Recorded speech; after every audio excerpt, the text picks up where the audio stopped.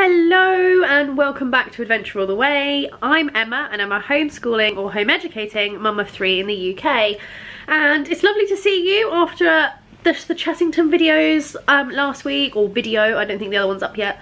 And yeah, we're back to another home educating video, homeschool video, home education video, whatever you want to call it, whatever you call it. It's all the same thing at the end of the day. I am going to try and do this in one go rather than edit it to oblivion, because I'm not feeling it today, but I've got a really interesting topic to talk about. I get lots of questions about, oh, how do I do this and how do I do that, and I'm kind of working through them all. So today we're talking about how to design your own unit study, and I've written a list. I am going to put it on the website as a downloadable resource, so you can read it. Sorry about that, had to sneeze. Yeah, it's going to be on the website for you to download and kind of work through by yourself. Oh, for goodness sake, one sec. Oh, they're mowing the grass outside the council and that's why I'm sneezing. Anyway, designing your own unit study. So number one is decide on your topic. Now this one was reasonably simple for me. I just sit down and talk to my children and find out what they want to learn about, because this is the part of their home ed they have complete control over. So when I sat down yesterday with Charles and said, okay, I'm doing this video, we're actually going to do the unit study as well, but I'm filming my preparation for it. It's your turn to decide what would you like to learn about. And he thought for a minute and he said London. I want to learn about London, which, if you know your geography, is our capital city here in the UK. We haven't spent a lot of time there in our lives just because we're kind of country folk.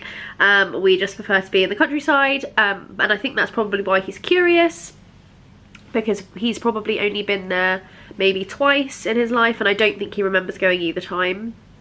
He may have only been once, and I doubt he remembers it because it was before Albert was born. So he's quite curious about London, and when it's a bit safer, I think we will take him.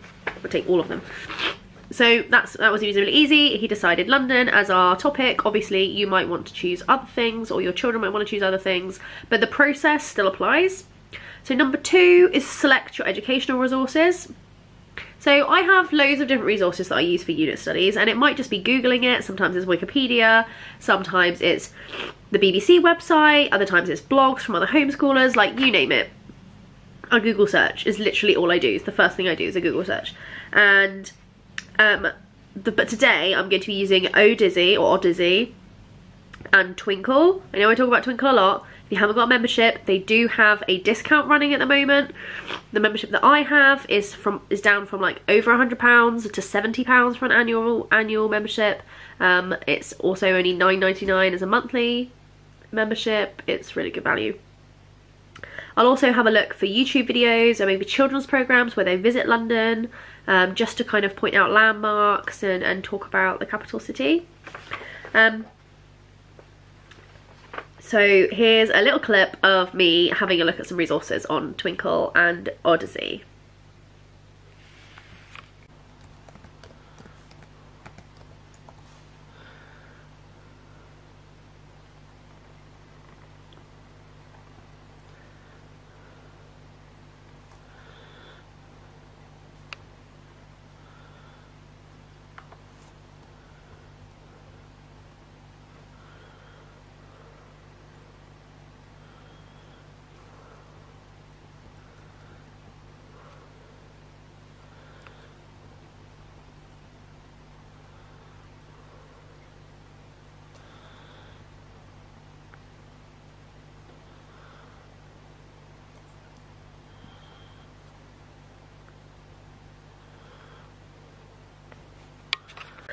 Okay, so number three is choose appropriate crafts. Now you don't have to do this if you're not a crafty family, but we are. We really like crafts, and I think a craft makes a topic become hands-on and really kind of come alive.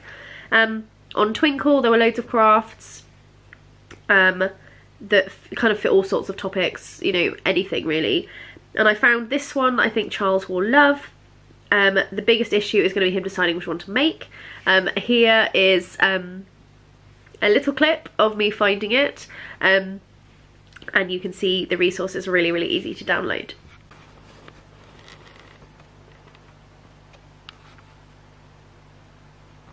So the next one, number 4, is plan a field trip if appropriate. Obviously, if we were not in COVID-19 times, then we would try and fit in a day trip to the capital city, to London, and maybe go and look at a couple of those landmarks, maybe do something like the Natural History Museum or something like that. Take a bus tour around the landmarks and then get off somewhere, do that, do the bus tour back to the station and then come home again, or spend the night and do 2 days there or something like that. There's reasonably easy ways to make that doable.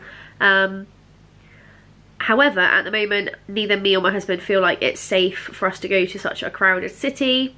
Just cities in general. We're even avoiding our nearest city, which is Southampton. We're kind of not really going there unless we're, you know, going to an open space and meeting somebody or something like that.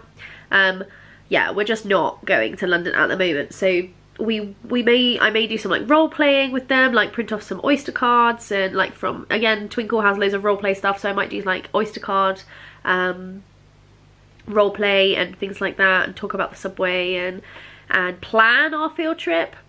Some of the resources that one of the resources I picked was also a tube map, and I'm going to get him to plan out his journey. So I'm going to get him to decide what places he would want to go. I'm going to get him to research himself the nearest tube station and then plan our route around London on the tube. My plan would then be, when we go to London on the field trip, that he would then direct us via the tubes. This is something that I was taught to do by my parents when I was very young, probably only a little bit older than Charles.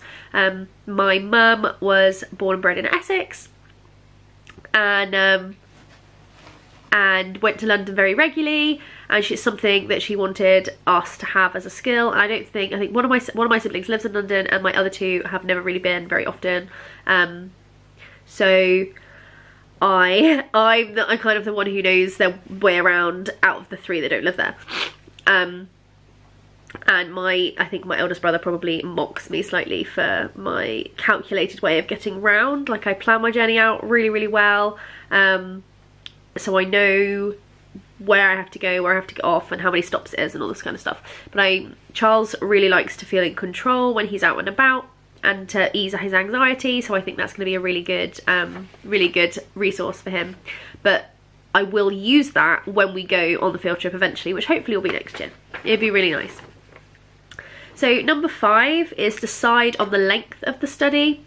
If we were including a field trip, I'd probably make it a week, so we'd start learning about it at the beginning of the week, and then maybe we'd go in the middle of the week or something for the field trip, and then kind of talk about it at the end of the week. You know, we'd probably spend a day learning about London, planning our trip, and then spend 2 days doing all the things that we've been talking about. But at this point, we're just going to be doing it for a day on our project day, which is Tuesdays now. We're just going to be doing it for a day and just kind of going over it, and if they want to do more on it, then we can do it again and go more in depth. So number 6 is gather your resources and let's go. So I've printed all of my resources. I've got some A3 paper, glue, scissors, I've got writing and colouring pencils. I'm going to put them all out for the kids. And now I just need to go find Charles. As I'm filming this, he's not actually here, so that would be difficult. But I'm going to just kind of put it out in front of him, and I'm going to be like, okay, what do we do next? Obviously, you've seen all the resources. We've got like match-up cards of landmarks and facts. We've got landmark maps. We've got the tube map. We've got the crafts. We've got pictures with facts on, all things that he kind of is really going to enjoy. We can put them on the wall, and I'm going to encourage him to make a poster about his favourite landmark, and even find out how much it costs to go and see it, and so on.